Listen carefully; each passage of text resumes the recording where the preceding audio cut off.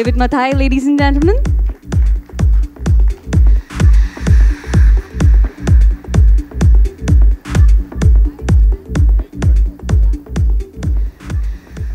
Check.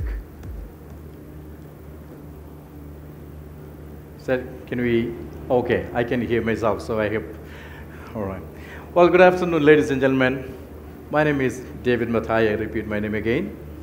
I know post-lunch is not a good time to do a presentation, so I know I need to make it so short and sweet, and I'll try to do my best. However, since we are talking about retail shrinkage, which I consider as a retailer's nightmare all over the world, this could be interesting to you.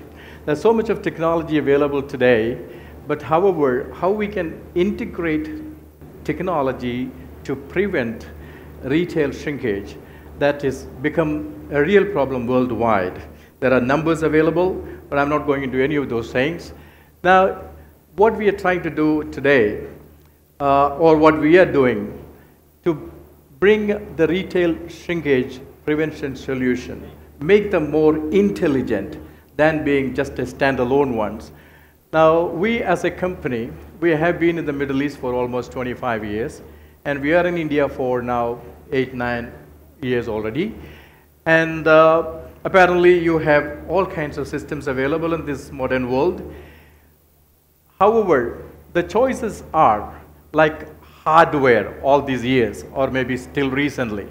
But that is now giving way to connected systems. We call it one of the problems that we had with the traditional solutions. First of all, they are fragmented. I know that stores in India, if they have 100 stores, there'll be at least maybe 15 different types of systems working. And they had a very limited protection capability. And the worst is the non-compatibility. They are not compatible to each other at all. And there are technology limitations. And probably today's world, as far as I can think of, it all runs on data. And the more data that we can manage out of the system, that is more important for us than anything else. So here we go. In a normal retail scenario, when we have shrinkages on the top, and you go in and install a system as a deterrent, as people call, all of a sudden you will see a drop of the shrinkage. However, it's only a matter of time. The professionals and the people who are in the real shoplifting, they will realize the system is not efficient enough, and you will see the shrinkage will still climb. On the other hand, an efficient system will make sure that shrinkage will still keep as low as possible. Having said that, whatever anybody say, I know I've been in this business for almost 30 years. There is no system in the world which can give you 100% shrinkage prevention at all. However, we can limit it. We can save money from something that which was losing. Okay, you can lose, or you can save some money. Now there we go. What we did is, instead of managing that individual fragmented systems in different places, we thought change the electronic article surveillance concept to an intelligent article surveillance. So that means the article surveillance and the security factor, that component, in our system may be around 20% or maybe 30%. And the rest of the functionalities, we use the systems to mine data on the store activity. So what do? We call it EAS to IAS. So basically, the systems are becoming intelligent. What we did is, we connect the systems. Between the systems, there is a connection. And store to store, we have connections. And today, in India, we can say there are retailers who would have got maybe 200 plus stores based out of Bangalore, and all their stores are connected, and they receive real-time data on various informations like I can show you the next one. Yes, here we go. They will know exactly if their system is working and how many people really visit their stores. Do the staff follow set procedures? Is the alarm level unusual? Is your source tagging working correctly? And more than that, you have 24-hour visitor counting that is through integrated systems. And the staff really knows that you are under, the big eye of the bosses, and then you have 24-hour system monitoring. Now, what we have is we have a help desk. Normally, in a service situation, that if a system is down, somebody has to call you and say, hey, the system is down. Probably you come to know about that after 3 days or 1 week. You don't know really it was down for so many days. However, in our case, if a system is down, in our data, in our dashboard, in our service center, we get an alert in Guwahati, in this store, this particular system is down for the last 15 minutes or something.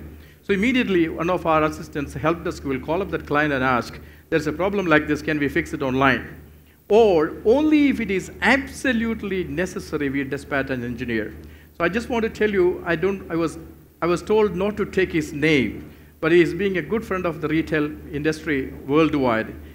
Once I was talking to him when they were opening the first Delhi store, he told me that from the time that they have decided to migrate to connected systems worldwide, they have 6,000 stores worldwide, connected systems worldwide, he said their service cost has gone down by around 70 to 75%.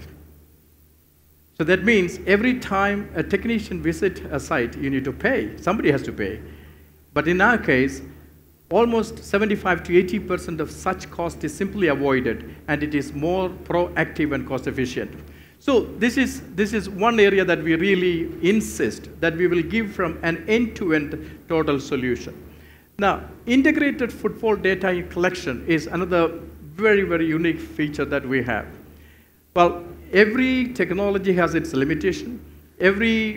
Whatever tools that you use, it can be argued that it is no good, it is bad, or whatever it is. However, here we have a system where the sensors are integrated to the EAS pedestals itself. So you will get on real time who is coming in and who is going out, and the total number of visitors on real time. Now, another thing is, today we are all at least talking about RFID. Not many people really know what exactly they want to do with RFID. People believe that with RFID they can have magics and tomorrow something will happen.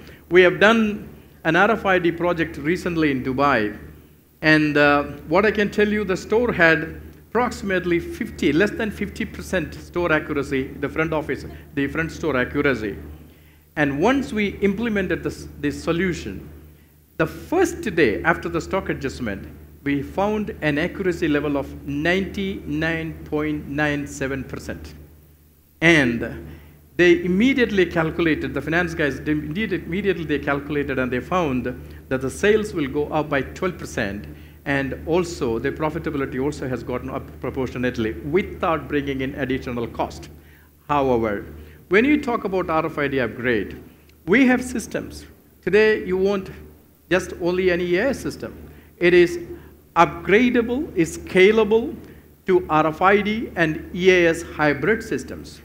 And the client that we have has got around 1,000 plus stores across the Middle East.